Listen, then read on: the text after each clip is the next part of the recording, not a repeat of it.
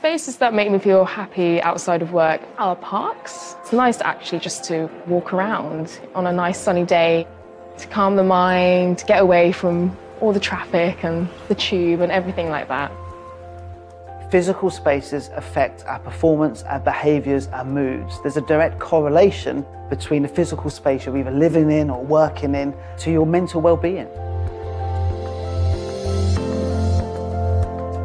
Friends of the Earth's goal is that the next generation will enjoy a better environment, a safer climate, healthy, clean water, food and air.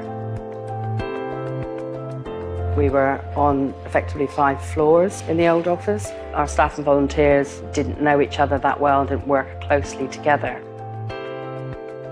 So we wanted to move to an office which would give us a much more flexible and positive space.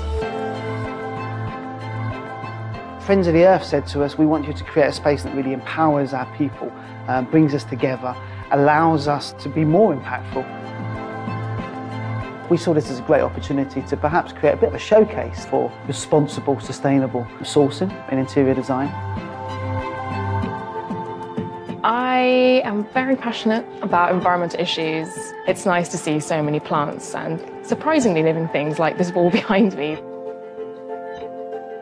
I'm someone who likes a clean, open space and work better with that. There's no clutter where I'm working and there's less clutter in my mind. We wanted the place to be much more colourful and fun and inspiring, and we've used the carpeting all throughout to reflect the different ecosystems. Interface had a product that is made out of recycled nylon. Urban Retreat allowed us to create very quick and easy to understand visual prompts that we were in perhaps a different region of the Earth. I was delighted and amazed by the carpet. It really is a wow factor. Our role as designers is to really maximise the building, to encourage positive behaviours, to encourage great well-being within the people that are using these spaces. It's an amazing place to work, and you do feel like you're really contributing to change. It's a huge contrast for me going from outside on the busy streets of London to coming inside here. This space kind of brings about more positivity in people. It's really, really, really nice.